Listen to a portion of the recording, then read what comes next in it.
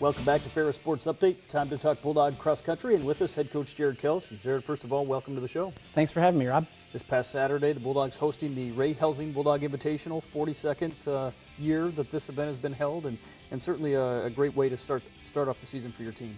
Yeah, absolutely. You know, when you can always get out on your home course, especially because we're hosting the GLIAC Championships this year, it's good to get a feel of what we're going to be running on later in the season, and you know, up against the other teams in our conference. So it's great to get out that first week, kind of shake the rust off after the summer and not racing since the track season. So. What does it mean to take part in an event like this that's been going on since 1976, an event named after a legendary head coach in Ray Helsing?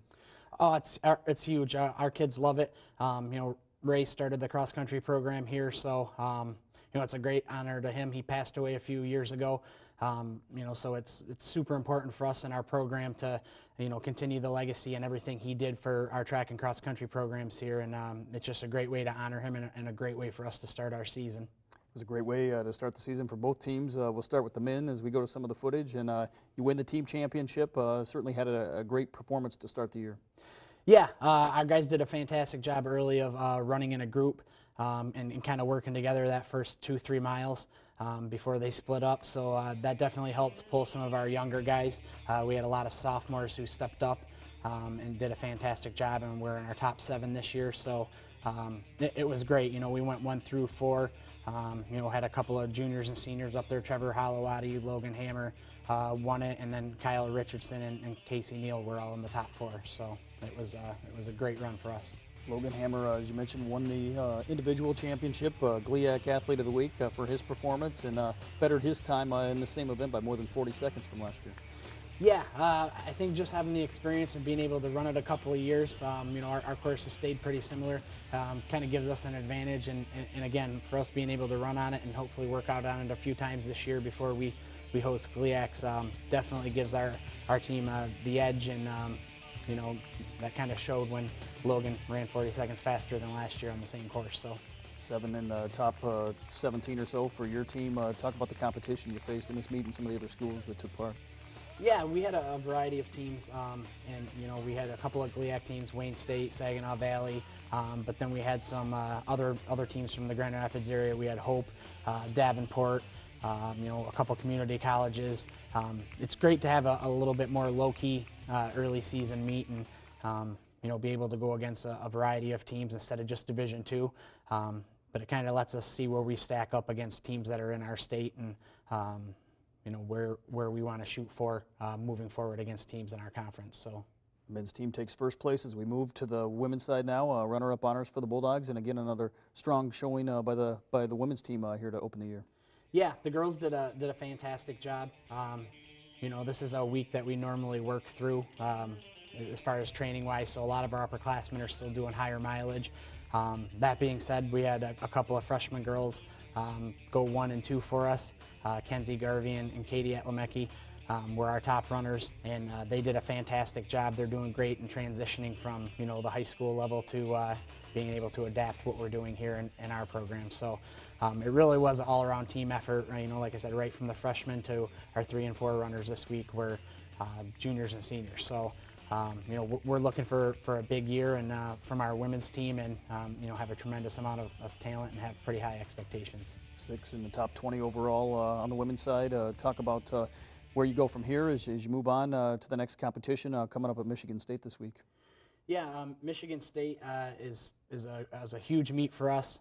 It allows us to see Division I through you know, NAIA, some Canadian schools, Pennsylvania. So we really kind of get the gamut of teams and competition, and generally it's a huge race for us because it's our you know, big competition where we, you know, run against 400, 500 runners all at once. So when you're in that kind of atmosphere where you're consistently racing somebody the whole race because there's so many athletes in there, it makes it a lot more competitive and a little bit easier to get into a rhythm where, you know, maybe you have a little bit lower key meet and you're running by yourself for a half mile or a mile. It's harder to push yourself a little bit. So this will kind of be a bigger test for us this week as we're going to race good competition and a lot of athletes. You mentioned earlier a chance to host the GLIAC Championships coming up here in October. You hosted the track and field meet in the spring, and now the GLIAC cross country meet. What does that mean to be able to compete in those events here at home?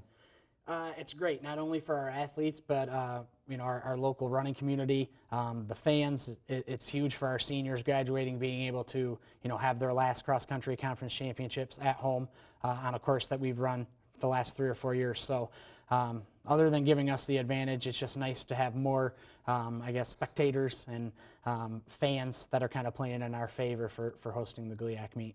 Both teams obviously has had a long history of success. You've been to the NCAA championships here a few times on both sides in recent years. Talk about some of the goals as you move forward here this season. Yeah, you know, our big goal is always, okay, how many athletes can we get to the NCAA championships, or can we make it as a team? In order to do that, we've kind of adopted a pack running philosophy. So, you know, that's huge, like I said, with the incoming freshmen on the women's side. And our upperclassmen on the men's side with, you know, leading by 2 juniors and a senior. So that kind of gives us the opportunity to pull some of our teams together and allows them to work together. And again, our goal is always to be, you know, one of the top 3 or 4 teams in the region, or have some individuals make it. So, you know, we're hoping to have some kids in Florida this fall. So.